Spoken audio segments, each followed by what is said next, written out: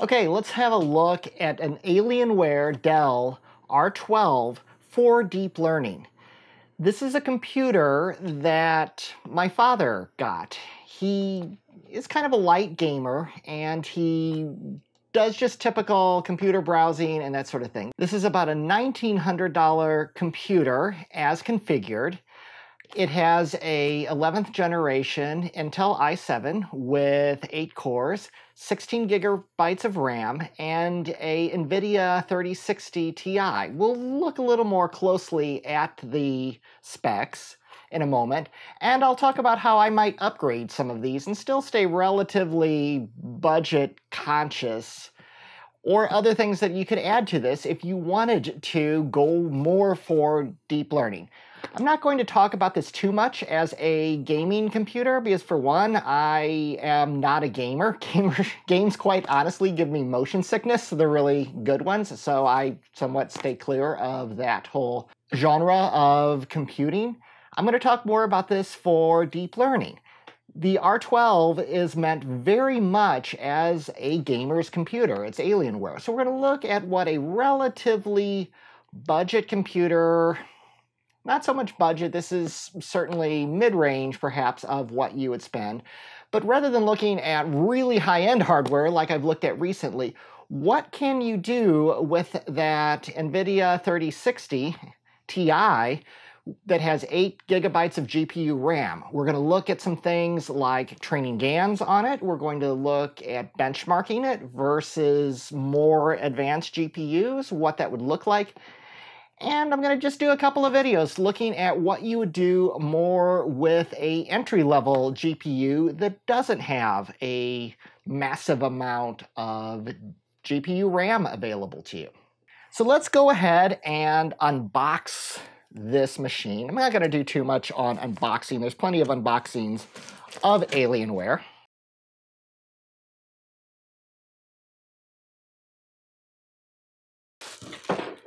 Alienware does have some high-end keyboards. This is not one of them. This is the base model Dell keyboard.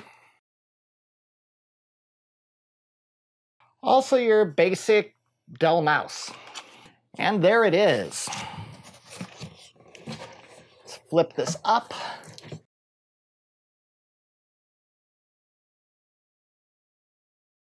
Okay, it is Alienware, so it's got to look like something that the US Air Force ripped off of a alien spacecraft, naturally. Oh wait, actually, this is the front of it. Very nice looking machine, really, overall. The back of these is sometimes more important than the front. All right, let's get this thing powered up and see what it can do. I'm going to start by comparing the GPU. So this computer that I'm working on here has a 3060 Ti. The TIs, I believe that stands for titanium, is usually the more fast, more advanced of the GPUs. So it is good for this computer that I have a 3060 Ti that gives me the 8 gigabytes of RAM. Now the 3060, which was introduced fairly recently, has 12 gigabytes of RAM. But it has fewer cores, but faster per core. So this would pretty much require me to have both of these here to actually benchmark them head to head. Offhand, if I was going to buy one, I would go for the 3060 because that 12 gigabytes of RAM is very, very useful for deep learning. Now on the higher end, the 3090, 80, these, you can see there's considerably more tensor cores, so they're going to be considerably faster. And you've got the 24 gigabyte and 12 gigabyte. So it's got the 3060 Ti, it's got really a decent number of tensor cores, and we're going to see how fast this machine really is in a moment. The 8 gigabytes of RAM is what's going to be your limiting factor. Now, you will run into some issues out of the box with 8 gigabytes, but if you adjust settings, particularly batch sizes and other things, you can really do a lot with this machine. Actually, Really impressed with it, and it looks to me like a pretty good machine if you don't necessarily have the budget to go into the higher range and you want a good gaming computer. Now look at the other YouTube videos that'll tell you how good of a gaming computer this is. That's not my area of expertise, but we'll take it through some deep learning benchmarks and see really what it can do. So I'm going to go right into the Anaconda prompt. And I already set this machine up off camera with all the CUDA drivers, cuDNN, all that sort of thing. We're going to do a TensorFlow benchmark, but I'm going to also do some PyTorch with it in another video. So I'm going to just launch Jupyter Notebook. This is a benchmark that I created. It uses the cats and dogs Kaggle dataset, and I really designed it to test dual GPUs and to benchmark those. Let's go ahead and run it. The last time I ran it, TensorFlow was on 2.2, so we should see a update there. Now the fan on this machine, and it's sitting right next to me, does make a decent amount of noise, as would be expected on this type of machine. If I run my decibel checker, you can probably see it here. We're at about 54 decibels, which is, we're primarily hearing system fan. The GPU has not kicked in yet. So let's go ahead and run this part. This is showing me the devices that I have here. You can see that I have an RTX 3060 Ti, like I mentioned. It's showing less memory here than the specs. It's just all a matter of how you measure that. This is using the 1024 divisions, I believe. Notice here, this is the batch size that I specify, and we are going to make use of, okay, this block here is really just dividing up the data. Now this is important to remember if you go into a multi-GPU system. 2 GPUs with 8 gigabytes of RAM, it's not really like you have 16 gigabytes of RAM now, unless you are splitting that entire neural network across those 2 GPUs so that the first layers are on one, the next layers are on the other.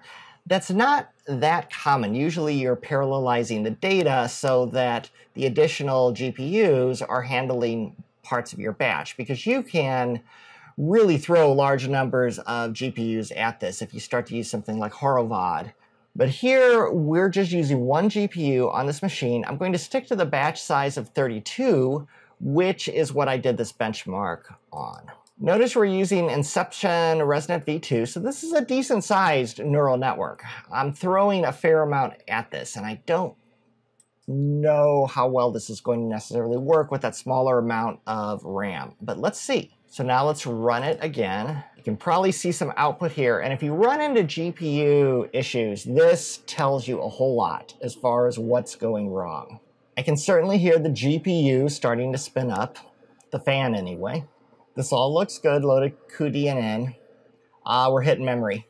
This that you see here usually will crash it. Ran out of memory. It's telling me that things would be better performance with more memory, but it did actually crash. So here, you'll see the resource exhausted, I think it says. I've seen this many, many times. No matter how big of a GPU I have, I will always exhaust it trying to do more than I should. Yeah, resource exhausted, out of memory, OOM. This is often the bane of my existence. If you have this GPU, the 3060, you're probably sad at this point thinking, okay, it's just too big for my GPU. Usually not the case. What you've got to do in this case, and I'll cover this in this video because this is important if you're using a 3060 Ti. You need to look at, first of all, maybe you would want to use a smaller neural network than ResNet v2. So you're going to have to change things. That's just part of getting deep learning to work on this sort of a GPU. And if you're doing PyTorch, similar concept. You're going to need to scale things back. Do you use PyTorch? Would you like to see what the 3060 can do on PyTorch with this exact same sort of situation? Let me know in the comments. But we're going to go up here, and I'm going to just have that. That's possibly being optimistic. I really would like to decrease the batch size first, and then the neural network, because I'm still keeping this problem similar to what I had. So let's go ahead and run this again. And by the way, you can see some of the times that I have here on other GPUs. Now, I can't quite put the time that I'm going to eventually get on this if I do successfully get this to work on the 3060 Ti, because I've changed the batch size. So I've somewhat changed the problem. But let's see if it will actually start. This doesn't matter. The assert cardinality is not handled by... That's just the parallelization code that I have in there. This is designed to work on multiple GPU if needed, up to 8, really. It doesn't parallelize across multiple. You'd use Horovod to do that, multiple computers. We're seeing some indication of performance gains. So see, it's complaining that more memory would make this run faster, but it didn't blow up. So that's awesome. Because here you can see that it's running. So it's running my first epoch. I mean, this is awesome. We have this running on a 3060 Ti, which is great. You can see I've ran it on considerably larger. Most of these have 16 GBs at least. But it's running across. Its accuracy will get a lot better. It's going up. I don't really have too much concerns about accuracy on this. It's cranking along pretty fast, relatively speaking. So it's 22 minutes is the estimated time for this first epoch. So multiply that by about 5, and that's how it's going to finish. And you can see how it compares here. So 110, if I just do a quick multiplication on this, about 2 hours. And remember too, these are mostly server class GPUs that I have listed, and dual GPU systems in the case of there that I got it down to 15 minutes. So I'm really pretty happy with this GPU.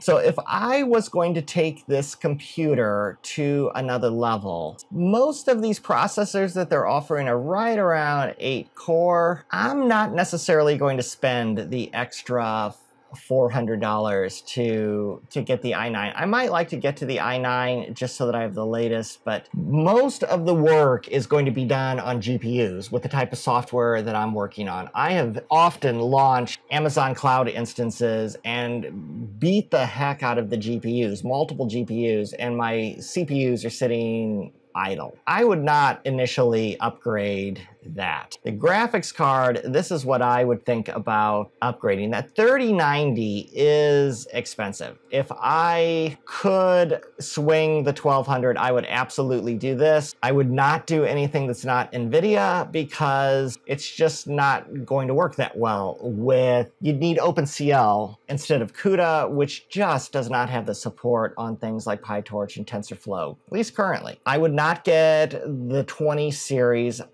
At this point, I would really like to get the 30 series, so I have Ampere. I would think very much about this 3070 with 8 or this 3080 with 10 would be just about ideal. So I would probably put it in that range. The monitors, that just depends. I'm using my previous monitor that I owned. Memory, I like lots of memory. If this was a computer I was building for my own use, I would probably get 128 gig. I like RAM.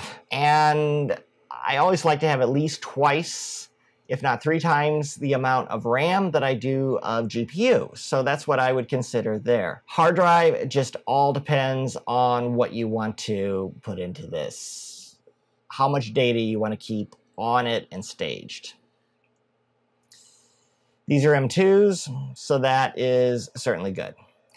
Hard disk access is usually not a bottleneck for me for the way that I'm creating the software to run on the GPUs. What's going to happen, the way I set things up typically, is I'll be bringing the data in from the hard drive, but it's going to then go crank on it with the GPUs for a couple of hours. So if it takes 30 seconds or even 2 minutes to load that data, it doesn't necessarily matter to me. This kind of computer is going to be right around $2,300. If you go back to the GPU and you just go nuts with the 3090, assuming they can get you one, the price is going to be right around $3,000. Now, one thing I have noticed, while it has been difficult to get the GPUs as parts for building your own system, for getting these as system components on a machine from a manufacturer tends to be much, much easier right now. And they're saying I could have it by Monday, July 12th, which is really a couple of weeks from now. This machine, I was hoping to get it by Father's Day, a US holiday, and it actually took Dell half the amount of time that they initially estimated to get it to me. So I was quite happy with Dell in this one. Overall, this machine, I'm extremely happy with it. It's very fast, very responsive. I'll probably edit the video for this as well in Camtasia on it. And it seems like it would be entirely capable of doing that. It's done quite well on a couple of the deep learning processes that I've done on it. GANs might be interesting. You'd probably have to scale back, definitely on your batch size, probably on your resolution. Would you like to see me do some NVIDIA style GAN on this? Let me know. I can definitely try that. Are there other things you'd like to see me try on this computer before I give it to my dad? Let me know. All right, thank you for watching this video, and if you want to see more with GPUs, deep learning, artificial intelligence, please subscribe to my YouTube channel. All right, talk to you later.